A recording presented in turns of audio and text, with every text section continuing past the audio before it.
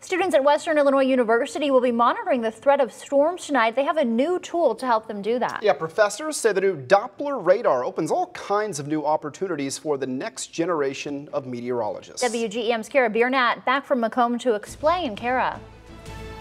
Dylan and Alexandra, this is the new Doppler radar, which sits on top of Memorial Hall. Right now, the radar reads up to 45 miles away. It's something professors say will give students the experience they need to keep you safe in future storms. I want to be there and help people try to save lives and make sure everyone can be safe. Getting out those important weather updates that people need. I want to be a part of that. Meteorology students at Western Illinois University are one step closer to achieving their dreams, thanks to a new Doppler radar. Pretty much the same type of radar that the Weather Service would use, just a little bit smaller. The new tool that sits on top of Memorial Hall is replacing one that professors say is 30+ years old. Meteorology professor Radina Finch says the new radar gives students an upper hand in the meteorology field. This represents learning opportunities for our students.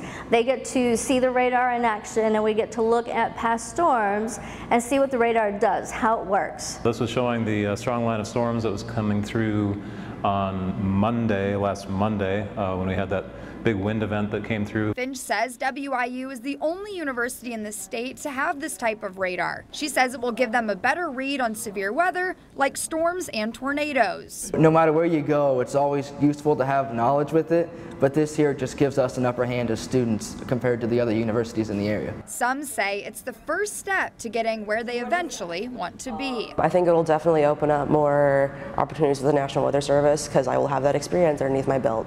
I'll be able to show them hey, I already know how to use this tool. Finch says the radar imagery will be available to the public online. She says she is working with the McDonough County Emergency Management Director so he can use it to prepare the county for severe weather. Kara Biernat, WGEM News. All right, Kara, thanks so much. A little more information as well. The $300,000 Doppler radar replaced one that was more than 30 years old. It was funded through donations, both from a late professor and businesses in the community, and they'll continue to raise funds to help maintain the radar.